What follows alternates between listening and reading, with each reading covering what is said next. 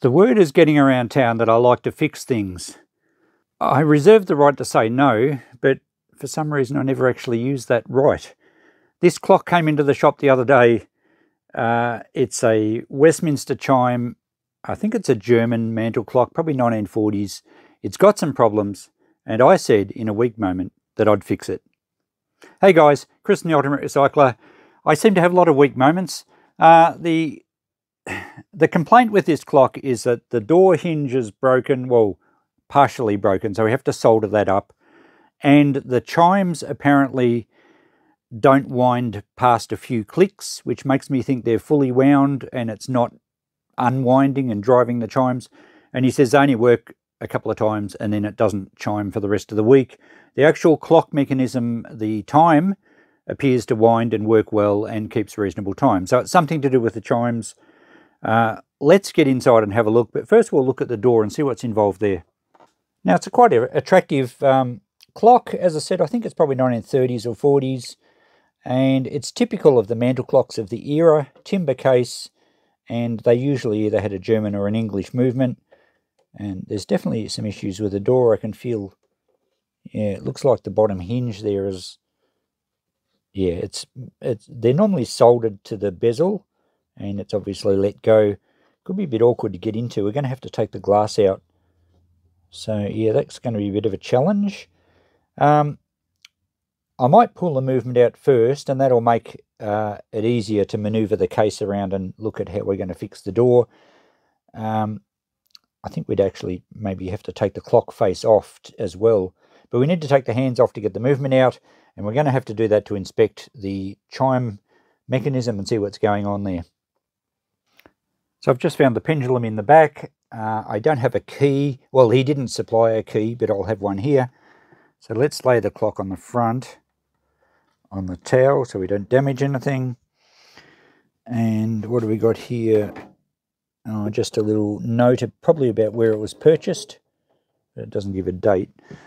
Just from an antique shop. So maybe it's not a family heirloom. Maybe it's just one they purchased from an antique shop, which is fine. But most people get... because of the expense of getting clocks fixed these days, most people don't worry unless it's a family heirloom and it means a lot more to them than just monetary value. A clock like this, even in good working order, is only going to sell for around about $150 or so, maybe $200 if it's a slightly better one, but they don't bring very much money anymore. So I'm just taking the chime rods out so we can access the movement. Gives us a bit more room and reduces the weight of the clock. All right, we can't take the movement out yet until we take the hands off the front. So hopefully the door will hang there okay. The minute hand is held on with a little nut, which generally undo just with your fingers. They're not usually very tight. And that just locates on a square. And the hour hand just presses on, and usually you can get them off with your fingers. Oh, this one's particularly tight. There we go. You don't really want to get screwdrivers under there because you end up scratching the face. If it doesn't come off with your fingers, there's issues and you just need to be very careful. Alright, so that will do for the front. We can now remove the movement. And we have a few screws holding it into the wood case. And this is where a magnetic screwdriver is really handy. Unless, of course, they use brass screws. And there's one brass screw in here. It's not normal. It must have been a replacement. In which case, we have my wonderful magic pliers that I found in a unboxing not that long ago. You may remember. These things have been absolutely fantastic. Love them. Okay, that should be enough to remove the movement. There we go. All right, we'll set that up in a minute and have a look at what's going on. Let's check the door out first. Now, I think we're going to have to take the dial off, which looks like it has little nails. Oh, he's put a bit of blue tack on the door here, probably to hold it closed, because with that bottom hinge gone, it would have dropped a little bit. Don't know if blue tack's such a good idea. At least not so much of it. Alright, how are we going to get these little nails out without scratching the timber?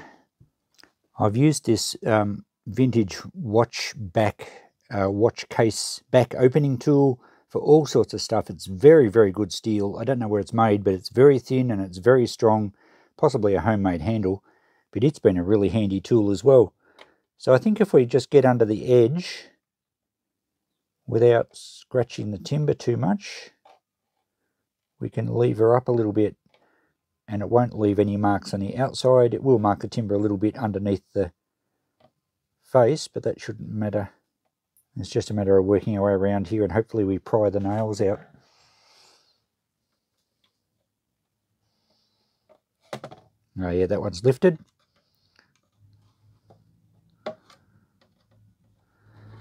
The nails don't go in very far. They're more or less just locators.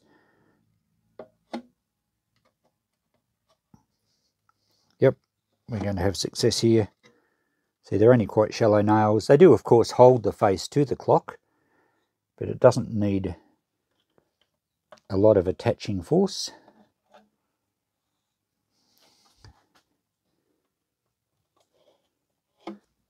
Hang on, we've got our, I guess they're called escutcheons for the keys. We may have to release those from the inside. I think they're holding the face in.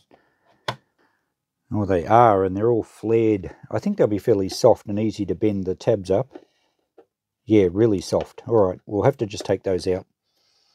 Well, that was easier than expected, actually. The metal on these little eyelets, perhaps, is so soft that I can bend it with my fingernail, so they were really easy. We should be able to reinstall those safely, and they clearly go a long way to holding the clock face to the timber cabinet. We'll keep them in order just in case they're a slightly different size.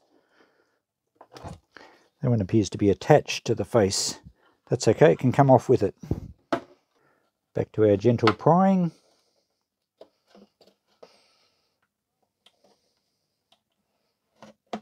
There we go, and the last one. These bottom ones are a little bit tighter than the top ones. Now, really tiny marks to the varnish won't matter. A little dab of metho will melt the shellac, and if you carefully smear over it quickly, the marks will completely disappear. But I'm certainly trying not to mark it. There we go. That's pretty good. We will give that a quick wipe over with metho. Oh, sorry, you've got some bad reflection going on there. But it's got the clock face off without any noticeable damage. Those last two marks there will disappear with metho. Okay, there's our clock face. Let's inspect the hinge. And we need to get inside here, and it looks like it's been soldered. No, that's just blue tack in that spot. But it looks like it's been, oh no, is that blue tack too? He's certainly jammed a lot of blue tack in here. We'll have to clean all that up. This side does look like it's been soldered. And that's the side we need to get into. So I'm going to have to melt that solder, and maybe that end too, and that end. So those three sides have been soldered. This side looks like it unclips. It does. Okay, so we can now get the glass out of the road, which is good. We don't want to break that. It's a curved glass. Perhaps we can just bend this up. Actually, we'll break the solder. We'll bend it back and forward a little bit. It'll break the solder really easily. And that'll be easy to line back up and remelt that solder. Little rusty. And the hinge, it only has quite a small tab here. And it definitely was soldered. Yep, I think we can solder that back in quite successfully actually. Let's clean it up a little bit first. So I just cleaned up the area with a little sanding disc on my Dremel, just to take it back to nice clean metal. And again, these little spring-loaded pliers are proving useful. And I've just clamped a small brass screw there, just out of my junk box. And that will hold the top of the hinge flat onto the clean metal. And I've got my big old soldering iron heating up here. I'm going to use a little bit of soldering fluid, and we should get a pretty good solder joint on that hinge. Now the tip on this iron's nearly too big to get in here, but I think we'll be right.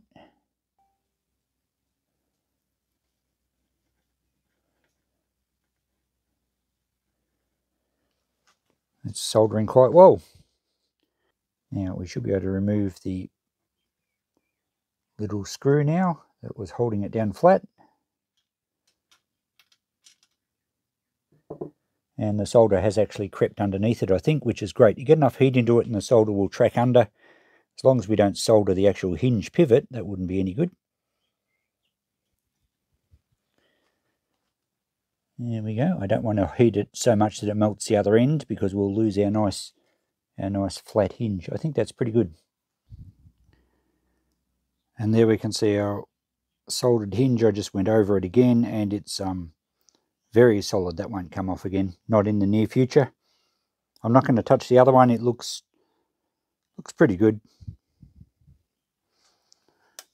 And the door appears to close nicely, and he shouldn't need the blue tack anymore. Let's get the glass back into it and then solder the retaining piece in. Now let's give the glass a quick clean and fit the glass back in the bezel. And now we need to work out which way this goes and solder it in. So the door actually clips over this side, and then 3 dabs of solder. So we'll just put a little bit of soldering fluid here, and then we can just seal those solder joints up and everything should be rosy. Well, it would be rosy if it stayed clipped in. We might have to clamp that somehow. That should hold it in position. And now just to clean up some of the flux with some IPA. So the door is now successfully repaired. Let's have a look at the solder. I think you can see that.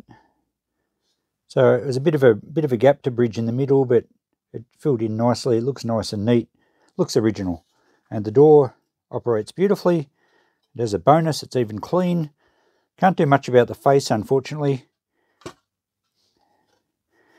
I don't want to touch the face. I like that they look their age, but a lot of those marks are from fingers moving the hands around over the ears, and it's actually started to take the original surface paint. So I'm not going to touch that. That's staying as it is. But we've fulfilled our first job of fixing the door, and it should clip nicely now. We shouldn't need any blue tack. So the next step on this job is to work out what's going wrong with the chimes here. So a quick look over the clock, and I can't see any... Oh, hang on, what's going on there?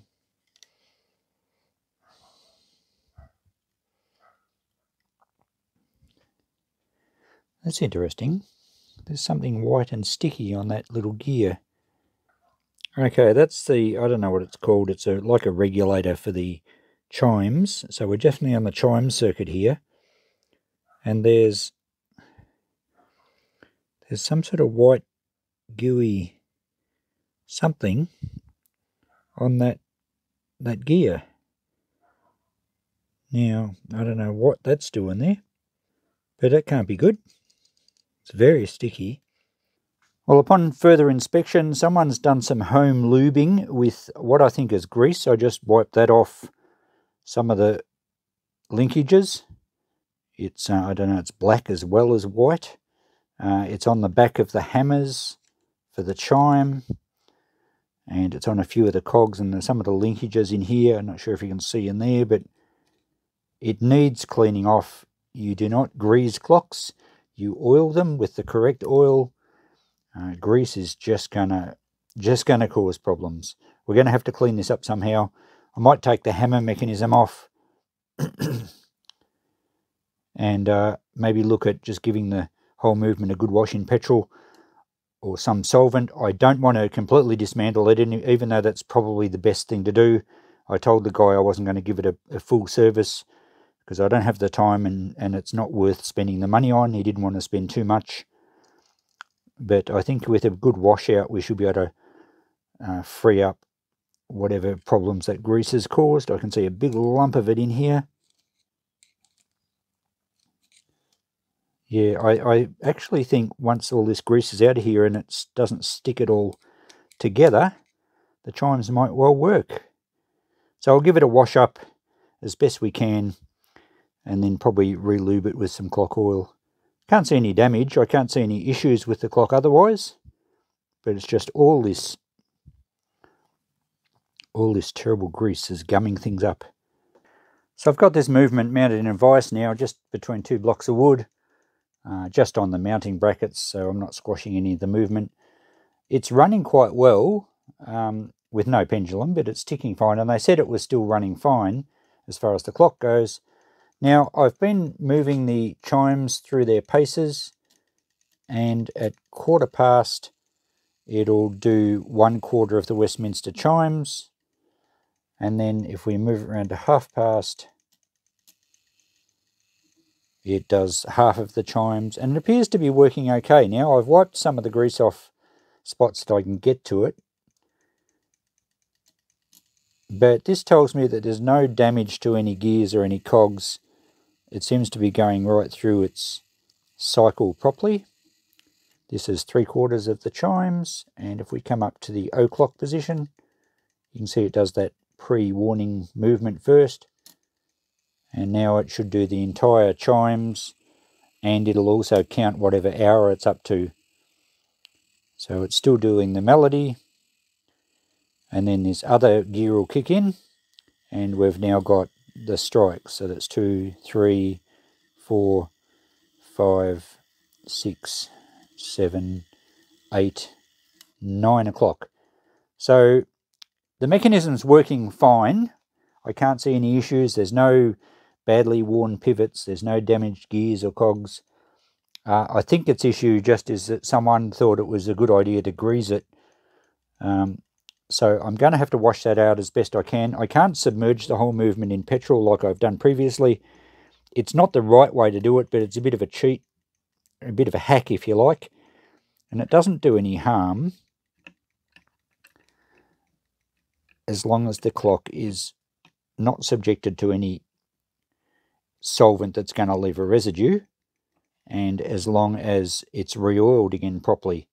It's not the best way to clean it. You can't get into the pivots properly by doing it that way, but it does get a fair amount of the gunk off.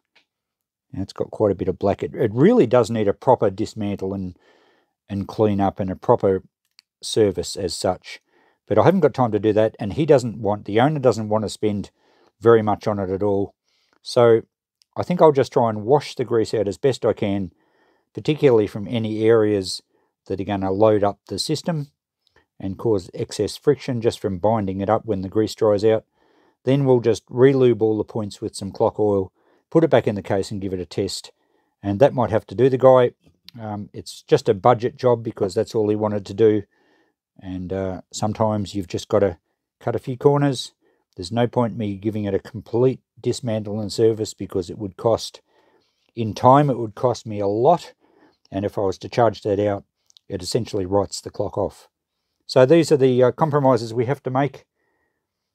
So I'll get some petrol and wash it out as best I can with a fine brush and a little bit of compressed air. I'll have to do that outside so that we don't get volatile fumes in the shed.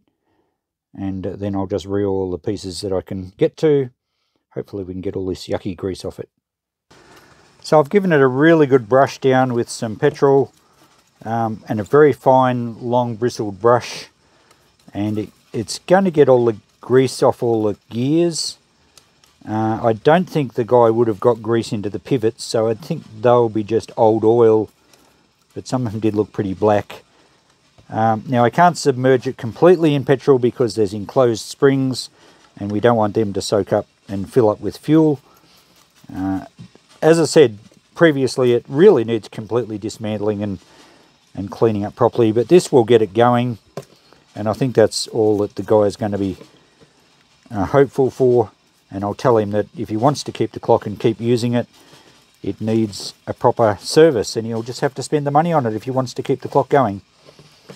But anyway, I'll take this outside now. You can hear the air compressor going in the background. I'm going to spray this off outside where I have good ventilation, and then we'll just re-oil all the pivots. And you do not oil any of the linkages, any of the gears, really just the pivots, and just a tiny dot on each side of the pellet where the clock actually ticks and tocks, and that's all we need to lubricate. And now to re-oil the movement, which is just the smallest dot of oil on every one of the pivots. And I do notice that cleaning them out, these larger movements, cleaning them out with the air compressor may sound a little bit agricultural, but it actually blows a lot of the old oil out of the pivots. I just noticed that little shaft's got a bit of wear in that hole, but that's fine. They're fairly forgiving, these big clock movements. But probably the worst thing you can do for them is over-oil them, or oil them with the wrong lubrication, such as grease. So I'm fairly confident I got it pretty clean. So I'll just put a dot of oil on all the pivots on both sides, and a little bit on the pellet, and we'll reassemble it, and we should be good to go, hopefully. So the movement's all re-oiled, and I'm satisfied that it's not in too bad a condition, really.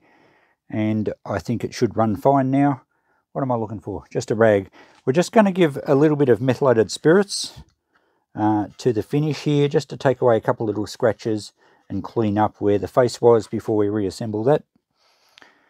And we don't need very much. And the metho actually melts the shellac finish. If you leave it in one spot too long, it'll actually go sticky, which we don't want. So you need to work fairly quickly and just wipe over it, and you can see those scratches. It does take scratches away, and we can just touch up any other bits of the cabinet that look a bit scuffed. I'll just do a little bit more where those little scratches were, but you want to wipe it fairly evenly, otherwise you'll start to remove the shellac, and then when it goes sticky you have a bit of an issue. I think we'll leave it at that. That looks as good as what it was. It should dry nice and evenly. Now sometimes it does dry a little bit cloudy, so we shall just put some beeswax over it, and that will bring it back up to a nice finish and protect the timber as well. So we have to put the face back on, because remember those escutcheons for the key winders have to be folded over at the back, and our nail holes should line up. And really we're just pressing them in, we're not hammering them. I'll use a small punch just to make sure they're nicely seated. But even though they're nails, you don't hammer them in like a nail. We're just reinstalling them into the holes. Okay, we'll just seat the nails.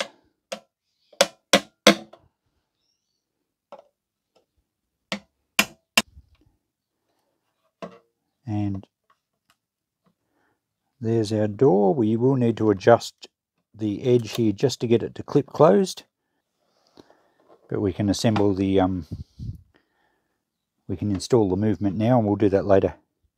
I've only put the minimum screws in the movement to hold it in place, just in case I have to pull it out again. I'm going to leave it run like this without the hands on. I'll just put the minute hand on perhaps, and leave it run for a few days, just to make sure that the chimes are actually going to last longer than a day, and they seem to be working fine. We'll just turn it round to something o'clock. I'm not sure where we're up to.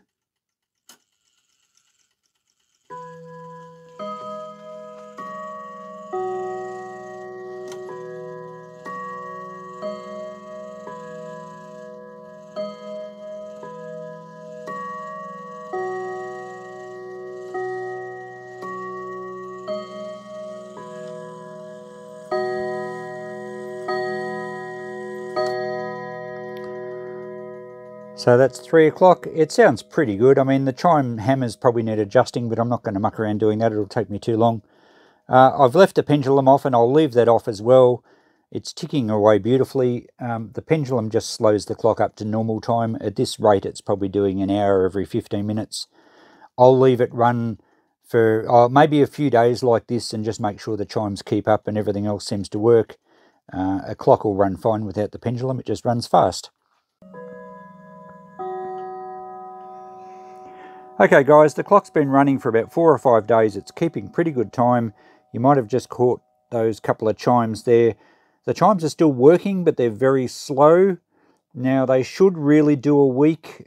So after 4 days or 4.5 days, it's quite slow. But we're going to call this fixed anyway. Probably the next step, rather than a complete dismantle, is I forgot to mention that the actual mainsprings in this movement are removable. You can't actually see it from this side. So the mainsprings can be taken out separately rather than separating the plates. But I'm not going to do that. I'm not going to pull the mainspring out for the chimes and pull it apart and clean the spring up and re-lube it, because it's all adds to time. I'm only going to charge the guy about 60 bucks. He didn't want to spend much more than that. We've fixed the door. We've cleaned the movement well enough for it to run quite well. And he did say his wife tends to wind it every second day. So it's going to be perfectly fine until he perhaps decides to get a major service on it. You may notice a couple of pieces of board. I've got one end. My workbench isn't level, and that brings the clock to level, and it's running beautifully.